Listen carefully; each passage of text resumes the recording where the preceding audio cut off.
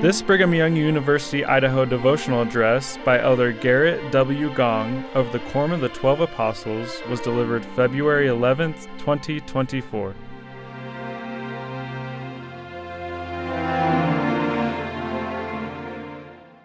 Gerrit W. Gong was sustained as a member of the Quorum of the 12 Apostles on March 31st, 2018. He previously served as a member of the Asia Area Presidency and member of the Presidency of the 70.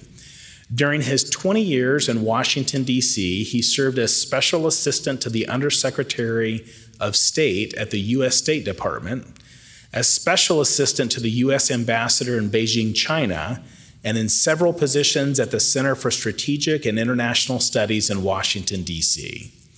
He was assistant to the president for planning and assessment at Brigham Young University until April 2010. Elder Gong holds PhD and Master of Philosophy degrees in International Relations from Oxford University, where he was a Rhodes Scholar. He also holds a Bachelor of Arts degree in Asian and University Studies from Brigham Young University. Gerrit W. Gong was born in Redwood City, California. He and his wife, Susan L. Gong, are the parents of 4 children and 4 grandchildren. Sister Susan Lindsay Gong grew up in Taylorsville, Utah. She holds a bachelor's and a master's degree in English from BYU and served a mission in Taipei, Taiwan. Sister Gong taught Mandarin Chinese and helped develop K-12 Chinese curriculum and training materials for Utah teachers and schools. Sister Gong loves to read, garden, cook, and be with family. Through the years, her church service has included primary chorister, state camp director, Sunday school teacher, laurel advisor, young women counselor and president, and Relief Society teacher, counselor, and president. Dear brothers and sisters, it's a sacred privilege to gather in the name of Jesus Christ for this Sabbath day BYU-Idaho devotional. Thank you for making this BYU-Idaho Center a great hall of learning. Sister Gong and I are grateful to be with President Alvin F., we call him Tripp, and Sister Jennifer Meredith, church and campus leaders, and each of you. Over the years, I've appreciated every assignment here at BYU-I. On this visit, Sister Gong and I have been grateful to, first, tour campus, some special places, and meet new friends. We have loved seeing how you love worshiping and serving at the house of the Lord. We were happy to be part of the Gong show with present Sister Meredith and Ellie and Ethan and Christian. We loved worshiping the Lord at Sabbath day meetings in the Harvest Hills Ward, Bishop Morris and those who were there. We learned much from a few of our outstanding Relief Society and Elders Quorum presidents. We wish we'd had a chance to meet with every one of our leaders across campus, but we're grateful to meet with those we could. And we're happy to have a chance to say hello to many students, church and campus leaders, and so many of you before we began tonight. The Lord loves you. I love you. As I was preparing for tonight, I realized this was the 3rd time speaking at a BYU-I devotional. I thought, maybe it's like the movie Groundhog Day. You keep coming back until you get it right. As you know, I attended a university which for many years had a religious requirement to graduate. Yes, BYU Provo has a religious requirement to graduate, but tonight I'm thinking of Oxford University in England, where I did my graduate studies. Founded in 1096, Oxford is the oldest university in the English-speaking world. As student lore tells it, Oxford's religious graduation requirement evolved into the same question each year. Name the prophets of the Old Testament and say something about them. Dutifully each year, just before the exam, Oxford students would memorize the prophets of the Old Testament and something about them. But one year, the exam question unexpectedly changed. Instead of name the prophets of the Old Testament, the exam asked, give a literary and religious analysis of the Sermon on the Mount. Many students were stumped, but after taking a deep breath, one resourceful student wrote in his exam book, "Who am I, a mere mortal, to give a literary and religious analysis of the most beautiful sermon ever given?" However, if you would allow, I could name the prophets of the Old Testament and say something about them. Of course, he passed with high marks. So the next time you find yourself in a tight spot, take a deep breath and begin with what you know. The principle holds for spiritual things too. No one knows everything, but trust the Lord and what you do know. If there's something you don't know, stay anchored in Jesus Christ, the scriptures, the teachings of the prophets and apostles. The Holy Ghost will help you, as I know he has in the past. As tonight's music beautifully testifies, consider the lilies of the field, how they grow. He clothes the lilies of the field. He feeds the birds in the sky. He will feed those who trust him and guide them with his eye. The promise in these verses that he will feed and guide those who trust him is for you and me now and in the future. Sometimes things are not easy. You're working 2 jobs, helping your family, keeping up with classes, getting along with roommates, facing physical or mental health challenges, fulfilling church callings, and trying to have a social life, all at the same time. Sometimes money is tight. I know. I visited student apartments with bare cupboards. But across our individual circumstances, he will feed those who trust him, both physically and spiritually, and guide them with his eye. That's the promise. Tonight's music also invites, consider the sheep of his fold, how they follow where he leads. Though the path may wind through the mountains, he knows the meadows where they feed.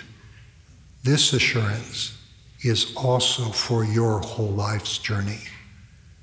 The scriptures describe Jesus Christ as the Good Shepherd and also as the Lamb of God.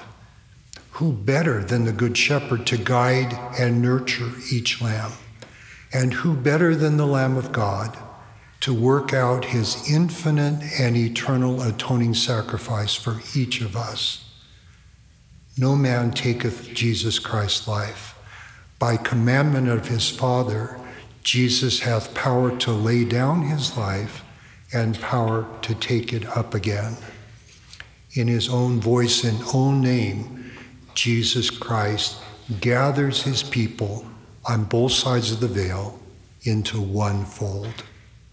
By covenant, Jesus Christ invites us to connect our individual name with his holy name so we can always remember him and have his Spirit to be with us. Though your path may wind through the mountains, Jesus Christ will guide you to the meadows and pastures where you may safely rest. As the 23rd Psalm assures, even if you walk through the valley of the shadow of death, you need fear no evil. His rod and staff will comfort you. He will anoint your head with oil. His goodness and mercy will follow you all the days of your life, and you will dwell in the house of the Lord forever. The promise of the lilies of the field is so important that Jesus Christ shares them in the New Testament, the Doctrine and Covenants, and the Book of Mormon. In the Sermon on the Mount, as recorded in Matthew and Luke, Jesus asks us to consider the lilies of the field. While aspects of these teachings may have been intended for his disciples, the principles apply to all of us as his disciples. In several related passages, Jesus asks, "Why take ye thought for raiment? Consider the lilies of the field, how they grow. They toil not, neither do they spin. And yet," Jesus adds, "I say unto you, even Solomon in all his glory was not arrayed like one of these." Jesus also asks, "Which of you by taking thought can add 1 cubit to his stature?" In other words, can any of you simply by willing it make yourself taller or more important? In the same scripture passage, he says, "Behold the fowls of the air, for they sow not, neither do they reap, neither gather into barns, yet your heavenly Father feedeth them. Are you not much better than they?" Jesus also teaches, "Therefore I say unto you, take no thought for your life, what ye shall eat or what ye shall drink, nor yet for your body what ye shall put on. Is not the life more than meat, and the body more than raiment?" Jesus further admonishes, "If thine eye be single, thine whole body shall be full of light. Lay up for yourself treasures in heaven, for where your treasure is, there will your heart be also." Similarly, in Doctrine and Covenants, section 84, the Lord uses the lilies of the field to invite us to live with faith and trust in God. As we just read, "Therefore take no thought for the morrow, what ye shall eat or what ye shall drink, or wherewithal ye shall be clothed. For consider the lilies of the field, how they grow. They toil not, neither do they spin. And the kingdoms of the world and all their glory are not arrayed like one of these. For your Father, who is in heaven, knoweth that ye have need of these things. Therefore let the morrow take thought for the things of itself." In the Book of Mormon, our Savior similarly blesses his disciples and the people with instruction about the lilies of the field. There's a second related dimension to the lilies of the field. In Psalms 46:10 and Doctrine and Covenants 101:16, the Lord invites us to be still and know that I am God. President Russell M. Nelson used these verses in April 2021 General Conference when he invited us to hear God by being still. Consider the lilies of the field and be still and know that God is God are related invitations. Both invitations encourage us to open our hearts and minds in the spirit of revelation so the divine beauty, majesty, and purpose of God's creations can bear testimony of their supreme creator. Both invitations urge us to feel Heavenly Father's and our Savior's spiritual assurance that they love and are close to us. And both invitations call on us to let go of things which matter less or which may ultimately not matter at all. Our world is noisy, busy, pushy, cluttered, with too much of posturing and pretense. It can be unjust and unfair. In contrast, in splendor and beauty, the lilies of the field witness God's plan of happiness. They remind us Heavenly Father and His Son Jesus Christ will help make all things right for each of us in their time and way, in time and in eternity. The lilies of the field also remind us that some daily things which seem important now may ultimately be of little or no consequence. As we treasure up the things of heaven, we become less concerned with today's fickle fashions, comparing ourselves to others, judging who deserves or does not deserve what they or we receive from God, or anything else that becomes a worldly dead end for our spiritual growth. Please let me also mention that in my understanding, the lilies of the field do not mean simply no worries, take it easy, or in Lion King worry, Hakuna Matata. It's not that. Trust and faith in the Lord increase our personal responsibility for our choices and actions, even as we learn to depend upon the Lord for wisdom, strength, and inspiration far beyond our own. As you aspire and achieve in appropriate ways, which you will, please remember this truth. God our Father and His Son, the Lord Jesus Christ, love you more and know you better than you love or know yourself. Put another way, we become our best selves only with God's love and help. Faith, humility, and regular change and repentance help us connect by covenant with God and each other. Heavenly Father and Jesus Christ want to bless your life, your marriage and family, your profession and career, and your capacity to do good and be good in ways we cannot do on our own.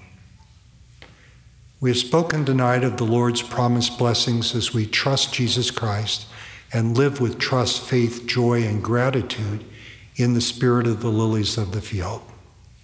Let us now add a third dimension to the lilies of the field. As we walk uprightly and remember our covenants, the Lord also assures us, all things shall work together for your good. Several scriptural passages outline the promise and circumstances under which all things work together for our good. These include Romans chapter 8, verses 28 and 29, and 4 passages in the Doctrine and Covenants. What a remarkable promise.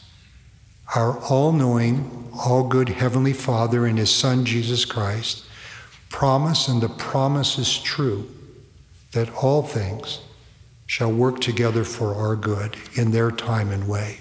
Of course, we're responsible to choose well, including, as the verse says, to walk uprightly and remember our covenants. But as we do so, the covenant path leads us to enduring joy and celestial glory with God our Father, His Son Jesus Christ, and our eternal families. Brothers and sisters, let's now briefly apply the lessons of the lilies of the field to 2 life areas in which many of you are making important decisions: choosing an eternal companion and choosing education, family, and profession. Is that okay? First, choosing an eternal companion. In the spirit of light-hearted, but not light-minded, may I ask if you know any good jokes? Ours is a gospel of joy.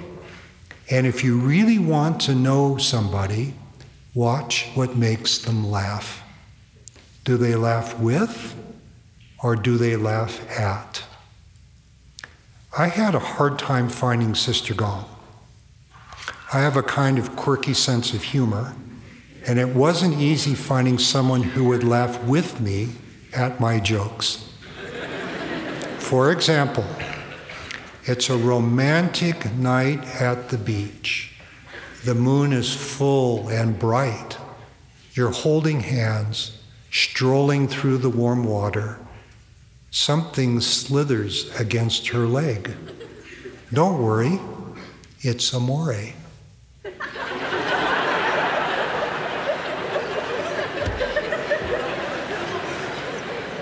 Amore, yeah? What is this? It's a tie. In Mandarin Chinese, the word for wife is tai tai. Can you say tai tai? Very good. The adjective for someone who lives in Thailand is Thai. So his tied, tying his tie-dye tie.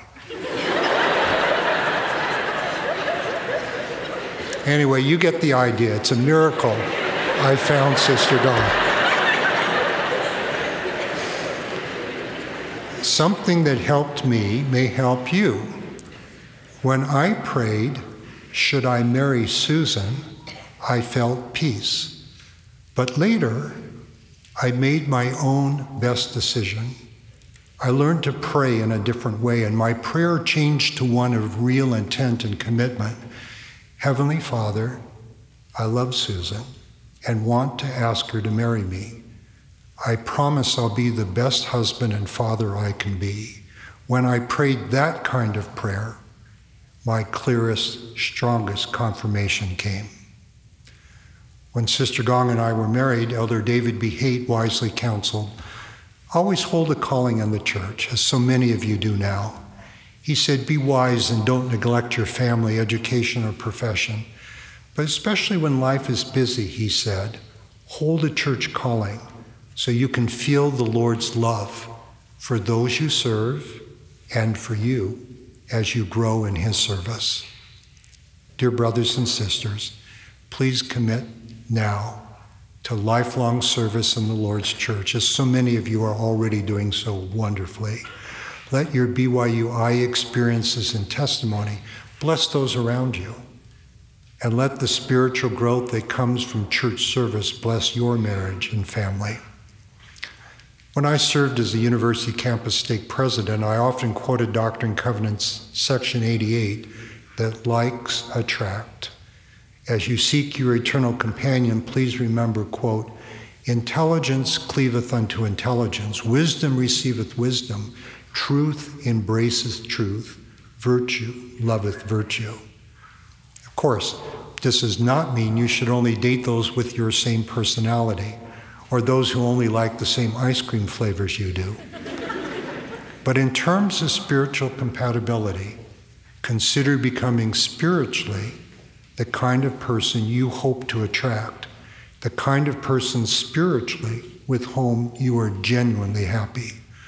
Look for someone who, by their spiritual nature, is consecrated to creating a marriage and a family relationship you can together take into the presence of God as part of the sociality of heaven and the faith and joy of the saints.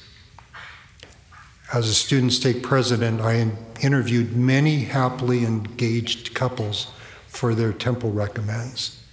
To this day, as I mentioned earlier today, many years later, I love it when someone stops me and says, you were my student stake president, or you interviewed me for my mission, or you interviewed us for our temple recommends before we were married. To see them faithful after so many years, to see you faithful after so many years is the greatest joy. May I share something I observed about what makes happy couples happy? Happy couples CTR in the DTR. They choose the right in defining the relationship. In intentional ways, small and large, whether just starting to date, courting, or during their engagement, happy couples set distinct, appropriate goals and bounds that bless their lives now and later. In our temple recommend interviews, I would sometimes say, my purpose as your priesthood leader in asking about testimony, tithing, the law of chastity, and so on, is not to keep you from entering the temple. It's to help you know that when you are in the house of the Lord, you're worthy to receive every blessing pronounced upon you, because the Lord wants you to qualify for every blessing. Indeed, there is a law, and we obtain any blessing from God, it is by obedience to that law upon which it is predicated. Now, just a word as we apply the spirit of the lilies of the field to your important choices of education, family, and profession. I treasure advice from my father, Walter A. Gong. For many years, he served as a patriarch in the church and also as a university science education professor. When I was choosing education and career, he said, choose something that excites you each morning and lets you return each evening feeling you have learned, grown, and contributed.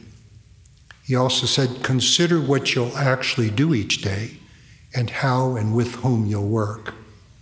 He said, job satisfaction is usually less about fancy titles or abstract job descriptions. It's more about what we actually do each day. And this is from a man who loved what he did so much that he smilingly once said he never worked a day in his life. He also said, take time to share and learn with your spouse so you grow together in all you do. Choose now to learn for eternity.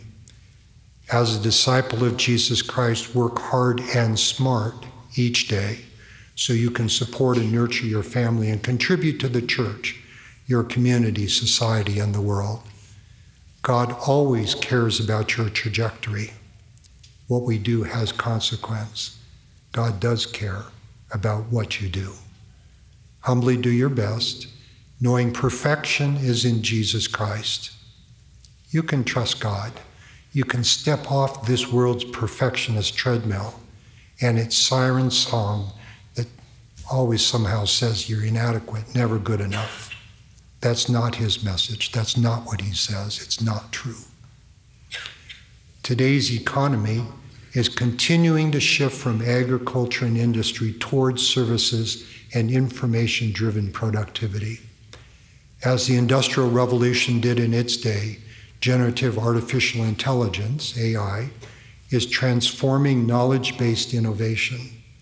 Many opportunities are opening for those who know how to learn, who truly become lifelong learners. BYU-Idaho's learning model has profound spiritual and everyday applications. Today's society and his restored church need those who learn by study and by faith, who act rather than are acted upon, who take responsibility to innovate and improve, who teach in order to learn, who build those around us. Prophecy is fulfilled as disciples of Jesus Christ act by the Spirit to bring to pass what prophets have declared by the Spirit will come to pass. When President Meredith was inaugurated here as BYU-Idaho president, he asked us to press forward and upward with joyful optimism coupled with a spirit of divine discontent.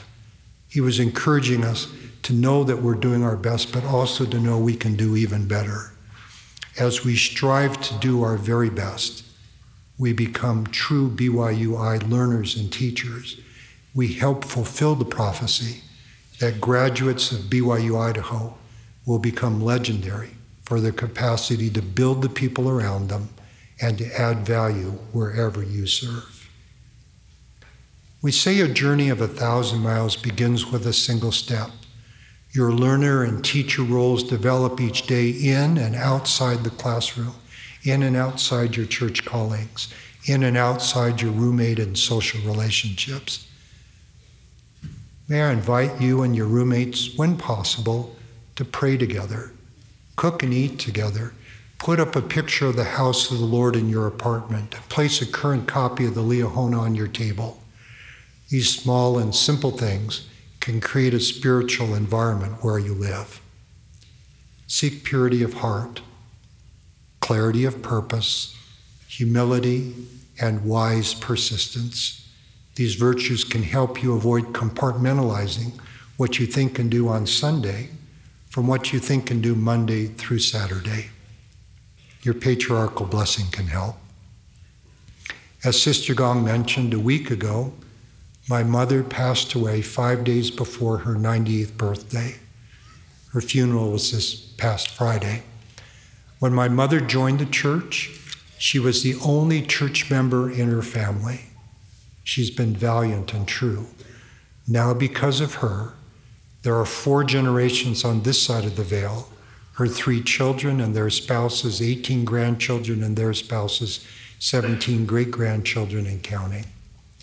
And because of my mother, more than 30 generations of Gong family and more than 30 generations of Char family are receiving opportunity to accept covenants and ordinances with Jesus Christ on the other side of the veil.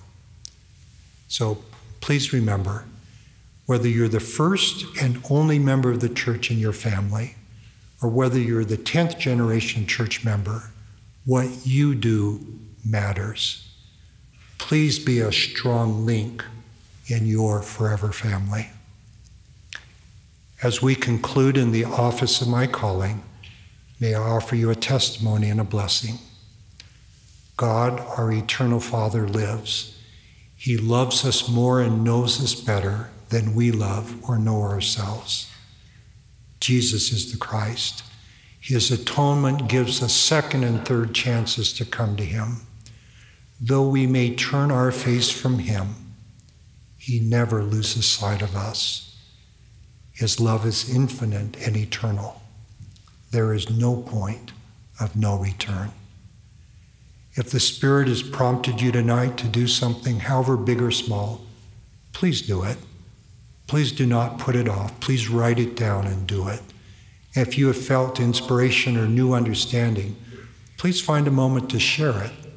You can be a BYU-Idaho teacher today. President Russell M. Nelson, now in his 100th year, is the Lord's true and living prophet in our day.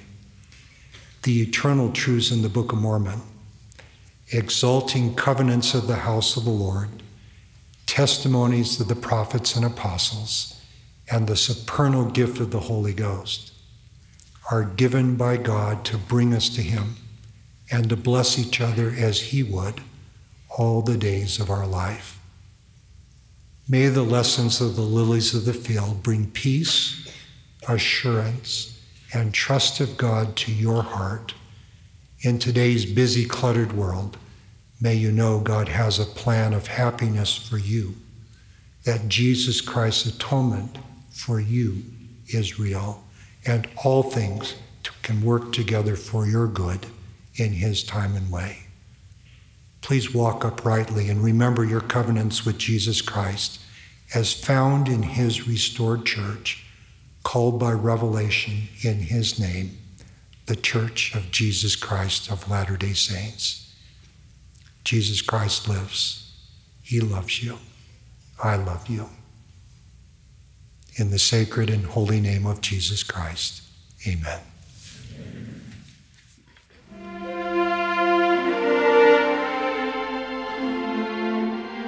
For more information about this program, please visit the BYU-Idaho website at byui.edu/devotionals.